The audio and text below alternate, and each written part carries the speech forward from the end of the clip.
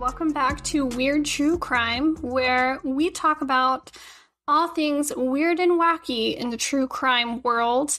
I like focusing on stories that might have weird twists and turns, or where the culprit might not be super obvious when you first hear about it, and today's case is definitely no exception to that. I want to apologize for my raspy, sexy voice today. My kids have already brought home a cold, and we're only in the third week of school.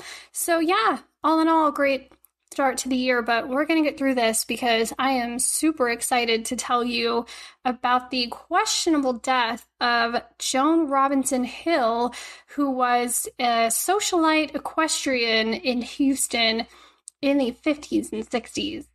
Sudden onset sickness, tales of poisoned pastries, torrid affairs, and murder for hire?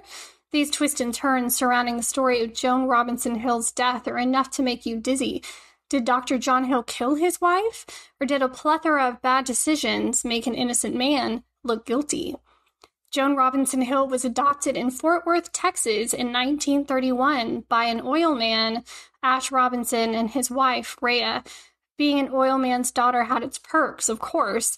Joan wanted for nothing and began riding horses at the tender age of 3. She won her first third-placed ribbon at the age of 5 and continued to regularly compete, winning first or second place in most of the contests she entered between 1938 and 1945. She began acting in amateur productions in college, catching the eye of a talent scout who worked for Metro-Goldwyn-Mayer. The scout offered her a screen test, but her overprotective father, Ash, refused to let her go. It seems as though he was concerned about predatory types in Hollywood who would take advantage of a young woman like herself. While he may not be wrong about predators in Hollywood, I'm sure Joan didn't enjoy being told what she could or could not do. No doubt under her father's thumb, it's no surprise she had been married twice by the age of 20. Both marriages were not approved by her father and lasted barely over 6 months. Joan continued to race, and her doting father bought her a prize gray mare named Beloved Belinda. She would go on to win over 500 trophies in the 1950s and 60s with Belinda and another show horse, Precious Possession. Life took a new turn for Joan when she met John Hill at a party in either late 1956 or early 1957. She was enamored by his good looks and big dreams of being a doctor. Though the two did not have much in common or share similar interests, the pair got married in a big Texas wedding on September 28, 1957. Her father, Ash, was of course not impressed with John, but this marriage seemed to withstand his judgeful eye. John Hill's childhood was very different than his affluent wife's. He was born to farmers in Edcouch, Texas, in Hidalgo County, near the Texas-Mexico border. His mother, Myra Hill, insisted that all 3 of her children be musically inclined, and they began piano lessons at an early age. John and his brother Jonah took to the piano and became quite the musicians. He went on to graduate summa cum laude from Abilene Christian College and then attended Baylor College of Medicine in Houston. John and Joan lived with her parents, Ash and Rhea, in their first 6 years of marriage while John completed his residency at Herman Hospital in Houston. Realizing there was a high amount of competition in cardiac surgery, John turned his sights to plastic surgery. He was a popular student in the residency program, but his career almost ended when he perforated a patient's bowel during a procedure and stitched him up without repairing the mistake.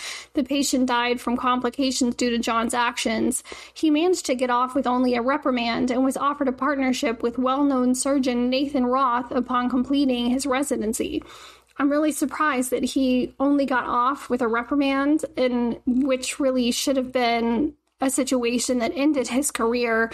And I think that John kind of learned that he could get away with anything, and that's kind of what led this story to become what it does later on. Joan went on to give birth to the couple's only child in June of 1960, a boy named Robert, who John quickly started calling Boot, which, look, I'm from Texas, born and raised. Boot is probably one of the weirdest nicknames I've ever heard for a child, and I feel really badly for him that he was raised being called Boot for his whole life, and I hope that he got to a point where people no longer knew him for that nickname. That's all I'm gonna say. Yes, I'm judging a little, but, as a mom of two boys, I'm just gonna suggest maybe thinking a little bit more before you decide on a nickname for your kid, because that kid is gonna have to carry that with them for the rest of their childhood. Anyway, Joan hated being pregnant and childbirth and said she wouldn't be doing it again. I can't say I blame her there. I did it twice, and that was definitely it for me. While life at home was worth celebrating, work was a different story for John. In 1963, he found himself in hot water once again after leaving a drill bit embedded in a patient's face after a jaw repair. He failed to mention this to the patient, and when his partner, Nathan Roth, realized the mistake, Hill apologized for the poor bedside manner and blamed his brother's sudden death on his poor performance. Dr. Julian Hill, John's brother, overdosed on barbiturates in an apparent suicide. During this time, Ash Robinson was still funding Joan's horse races and all other expenses for their growing family. Ash had also purchased Chatsworth Farm for Joan after she expressed an interest in breeding horses and establishing a riding school. The school did well but never became as renowned as Joan hoped it would be. By 1966, John had found a mansion fit for a surgeon of his stature and convinced Joan they needed it. The home, built in 1935, was truly a southern mansion and located in the upper-class neighborhood of River Oaks in Houston. You may or may not be surprised to learn that it was Daddy Dearest, Ash, who paid the $80,000 down payment on the home. Dr. John, however, had no plans to start paying for the mortgage anytime soon.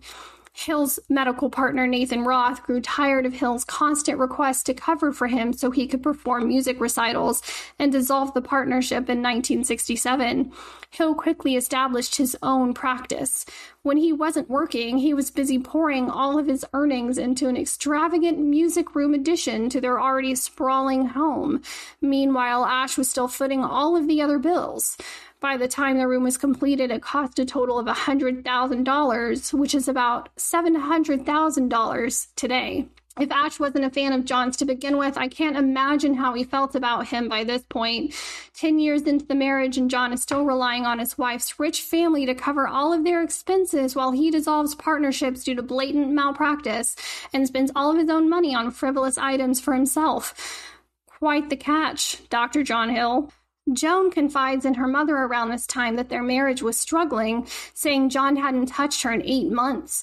John would constantly complain of Joan's smoking and cursing along with her smell after spending days with the horses in the stables. Joan, in an attempt to save her marriage, quit smoking and started dressing more glamorously. I always find these storylines amusing. Dirtbag husband complains about wife's behavior, attitude, appearance, and wife scrambles to appease him. Yes, this was during a time when women were to be seen and not heard. Dinner on the table and a pretty dress on when your husband walks through the door. My first thought is, I'll give him something to complain about.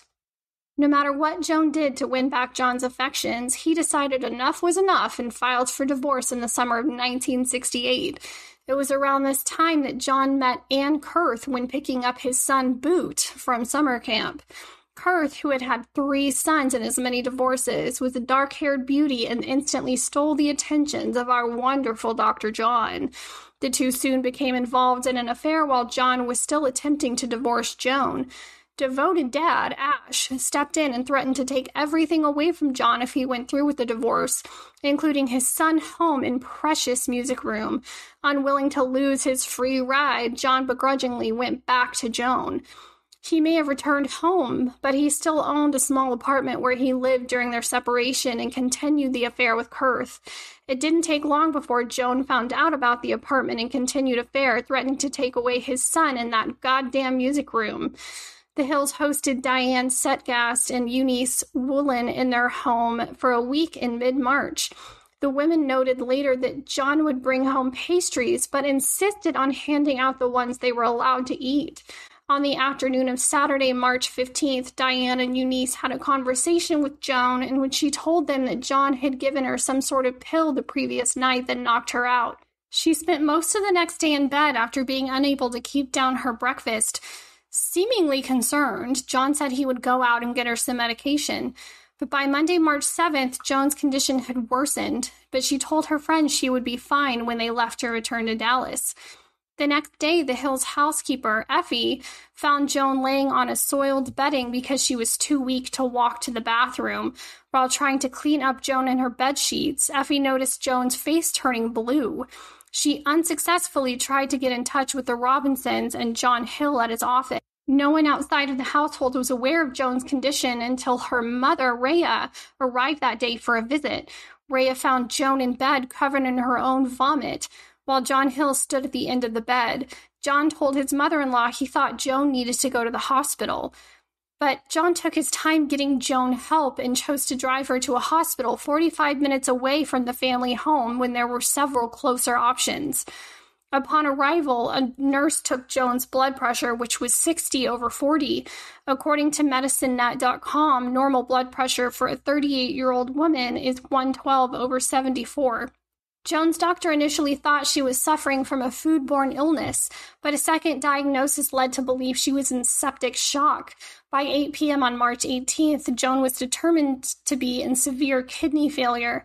Despite many attempts to treat her illness, Joan died at 2:30 a.m. on March 19th of 1969. Texas state law at the time required an autopsy before embalming or any burial plans could be made. Dr. John ignored the doctor's explanation of legal needs for an autopsy, however, and had the funeral home pick up Joan's body within 4 hours of her death. The funeral home wasted no time and began the embalming process within an hour of her arrival. By the time the pathologist, Dr. Arthur Morse, got to the funeral home, she had already been embalmed. This led to difficulty performing the autopsy, and Morse couldn't find any signs of what caused her death other than a maroon coloration of her pancreas. This single detail led him to rule her death as pancreatitis. Daddy Dearest, Ash Robinson, rightfully questioned the cause of death and began consulting doctors for their opinions, and they concluded the pancreatitis was unlikely. On the morning of his daughter's funeral, Ash visited the office of District Attorney Ian Duskin McMaster. He accused Dr. Hill of killing his daughter, explaining the circumstances of her death and the drama surrounding the autopsy. McMaster asked the Harris County medical examiner to perform more tests prior to her burial. The medical examiner concluded that her cause of death was due to viral hepatitis and that no foul play was involved. It didn't take long for Dr. John to move on. He married longtime mistress Ann Kurth on June 16th of 1969. Their marriage was tumultuous at best and lasted a mere 9 months. In the book Prescription Murder, Ann details a night she and John went out driving around Houston. When they passed Chatsworth Farm, John stated, "That's where someone lived who doesn't live anymore." Ann states that John confided in her that he was involved in his brother's quote-unquote suicide, his father's heart attack, and 2 other individuals' journey to the great beyond. The book also details how John attempted to kill Ann by crashing the side of his car into railing on a bridge. When the crash did nothing to impair her, she claims he then tried to inject her with something in a syringe. When a cop car drove up to investigate the crash, Dr. John threw the syringe out the window. While Dr. John may or may not have been admitting to murders and trying to kill his new bride, Ash Robinson was busy accusing him of poisoning Joan and petitioned the district attorney, McMaster, to launch an investigation. The case was taken in front of a grand jury a total of 5 times before he was indicted on charges of murder by omission. The charges stated that he had willfully, intentionally, and culpably contributed to his wife's death because he had not given her adequate medical help. Dr. John's trial began February 15th of 1971. Ann Kurth, his now ex-wife, claimed on the stand that Hill tried to kill her on June 30th, 1969. She also testified that he admitted to killing Joan, feeding her pastries laced with infectious bacteria, and later injecting her with it. Kurth's testimony contradicted the murder by omission indictment, and Dr. John's lawyer, Mr. Richard Racehorse Haynes, was granted his request for a mistrial. After working out scheduling issues with some of the witnesses, the second trial date was finally set for November of 1972. Dr. John didn't let a murder trial slow him down. He married his third wife, Connie, on June 17th of 1971. Meanwhile, his ex-father-in-law was still waiting to see him behind bars for the murder of his daughter. The trial would never begin, however, because Hill was killed on September 24th of 1972 in his Houston mansion in front of his wife Connie and son Robert. The man who shot Hill repeatedly stated during the incident that it was a robbery. A convict named Bobby Wayne Van Diver was arrested in connection with Hill's murder, but was killed in an unrelated event in Longview, Texas before his trial. Two other accomplices, Marcia McKittrick and Lilla Paulus, were indicted and later charged 10 and 35 years, respectively. Many believed Ash Robinson was involved in setting up Hill's murder. Hill's third wife, Connie, and mother, Maya Hill, filed a wrongful death lawsuit against Robinson in 1977. It was determined that Robinson had nothing to do with Hill's death. Ann Kurth went on to write her book, Prescription Murder, and owned a clothing boutique in Wimberley, Texas, until her death from an aneurysm in 1990. She stated throughout the remainder of her life that she didn't believe John Hill was really dead and lived in fear that he would come after her. In 1980, officials came out with more information stating they believed Joan Hill actually died from toxic shock syndrome, commonly associated with improper use of tampons. Several other books were made about the case, along with a movie in 1981 called Murder in Texas, starring Farrah Fawcett as Joan Robinson Hill and Sam Elliott as John Hill. Joan and John's son Robert decided to sell the family home with the cooperation of grandfather Ash in 1981. The house was estimated to be listed for around $1.75 million, and funds from the sale were placed in a trust fund for Robert to receive at the age of 33. I'm having a really hard time with this one. I don't know if I think he actually murdered her or not. I think that the new findings that show that she could have been suffering from TSS make a lot of sense based on her symptoms. And I left a lot of those details out just because I didn't really think that they were that necessary to include, like, all of the gory, gross information about what she was dealing with. You can find a lot of that information in my sources that I have listed in the show notes. But I don't know. What do you think? Do you think that he murdered her with pastries and injected her with bacteria that maybe he got from the hospital? Or is this just a case of bad luck? Did she get sick and pass away and it just happened to occur around the same time that he was in the middle of this crazy affair and had filed for divorce? Or did he actually kill her? I don't know. I know a lot of people think that he did, but I can't decide how I feel about it. I also think it's super fishy that he didn't follow the laws and just whisked her away to be embalmed, knowing that that would make it harder for anyone to find any real result or reason for her death during an autopsy. So maybe he did do it. I don't know. See, I'm sitting here going back and forth while I'm talking to you. Anyway, I would love to hear what your thoughts are. So please feel free to comment on the blog. You can also rate and review. I would love to get your feedback. Hopefully it's positive. Once again, I'm so sorry that I'm raspy. Please be sure to go follow me on Instagram at weirdtruecrime and email me at weirdtruecrime@gmail.com. Tell me what you think. Say hi. Send me your stories, whether they're spooky, murdery, whatever it is. I would love to hear from you. And until next time, all of you take care and stay safe. Bye.